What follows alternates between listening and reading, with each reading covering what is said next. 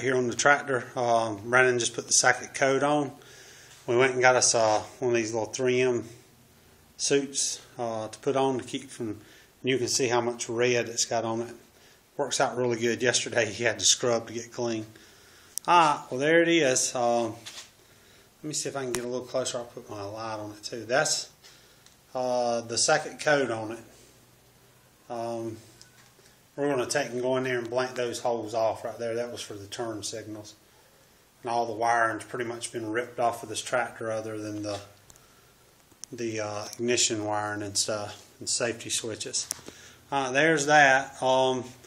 Brandon looked, and the grill that we had painted gray to go in here was supposed to be black, so we painted it black, got it blacked out, and then we got the headlight one here, the bracket for it, hung up and painted, and it'll be the one that's in the center there, and that big one goes down on the bottom, and I've got to make one to go in there today so we can start getting it done. I've got the pattern already, and you can see how shiny that. I had a few scratches on top. I sanded a lot of them out, but you can see kind of how shiny that gray part there is. And let me go see if I can get over in here without hitting any of these. This is the all the little pieces around the front that hook in. Some of the other plates. It's just there's the part of the where you can get down into the battery, the little cover for the battery. It kind of goes down in that little cutout spot right there. The fenders are turning out really good. They have a really good shine to them. I don't know. Yeah, you can see my fingers in there. I mean, they're not going to be, car quality or showroom tractor quality, but they're pretty shiny.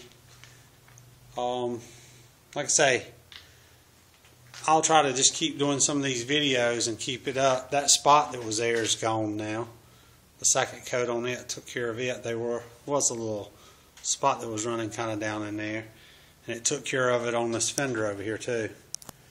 The front one there is for the radiator, and the other one's for the diesel fuel. It's where you fill it up with diesel fuel. And there's some of the you can see my hands kind of swinging in the thing there. I don't know how good this will show up on YouTube. I mean, it's showing up really good on my phone, and it's showing up really good on me looking at it. But sometimes the YouTube, unless you do it on real high quality, and most people don't watch it on high quality, so like I say, you can see the plastic in that there. So yeah, you can see my hand. I know you'll be able to see that on YouTube.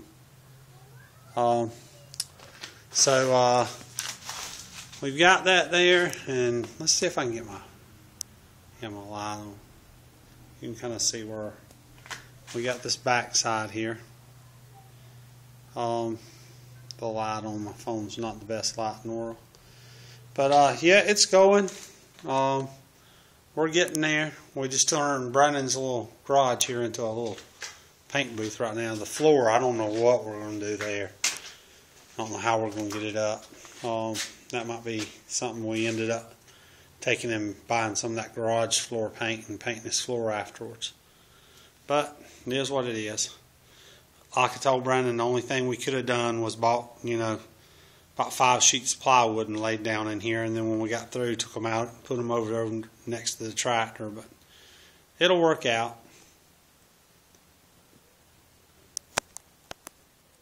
Here, and we're putting, this is the third coat. You can actually see, I've got an orange shirt on. You can see my hand kind of waving in the paint there. See if I turn my light on there. There you go. That's a little bit better. That'll show you how shiny it is. We're getting one more coat is all we're going to put on it. So we're getting there. We've got these painted black now. I think we're just going to leave the bars in the center gray. And I took the headlight one down because I got a grill made for the top right there. I just used some expanding metal and a piece of sheet metal, and cut it out and put that expanded metal in it, and it'll go in the top right there. We'll see how it does. I mean, we probably won't do a lot of bush hogging, but if we do, we may have to end up going in there and putting some kind of a screen, some kind of something to catch all the little stuff off when you're bush hogging, you know, to keep it from getting all off down in there in the radiator. But you can reach in from the bottom right in there and clean out the radiator, so it's not that big of a deal. It was just what I had. I wished I'd had some smaller expanded metal. This is the third coat on all this. You can see now how shiny it is. Like I say, I've got an orange shirt on, but you can see my hand there. There's the underneath, and you can see how shiny it's getting. You can see the light. Yeah, no, stay out there. It's messy in here. That's my little grandson. They've been wanting to come in here since we started, but there's the, let me turn my light on. Well, there it is. It's hard to tell.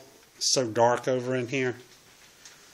But we've got two places right there that there's stickers that we covered. And here's the hood. Go ahead and turn the light off. But yeah, you can see yourself in it. I mean, I don't know, you can probably see me, see my head moving right there. So yeah, it's getting glossy. Looking at it, I mean, it's, you know, I mean, it's not as smooth as a car because we didn't do the prep work as much as for like a, you know, if we was going to be painting a car or something, we didn't, you know, do a bunch of wet sandings and stuff like that, you know. We just threw some primer on it and sprayed it. So, and the metal was a little bit, you know, wasn't the smoothest metal in the world. I mean, we could have took a lot more time. Like right in there, you can see where stuff's hit it from underneath. We didn't take the time to do a lot of straightening and a lot of stuff like that, but it's a tractor, you know. So, like I say, there's all the little pieces. I mean, there's the little battery cover. So you can see right there, it's got a little blemish right in there. I mean, if I was going to be taking it and showing it or something, then I would probably go ahead and do a lot of bondoing and, you know, straightening metal and stuff like that. But yeah, it's just a tractor. I don't want no bondo on a tractor. So, alright, well, there's the floor, what it's looking like.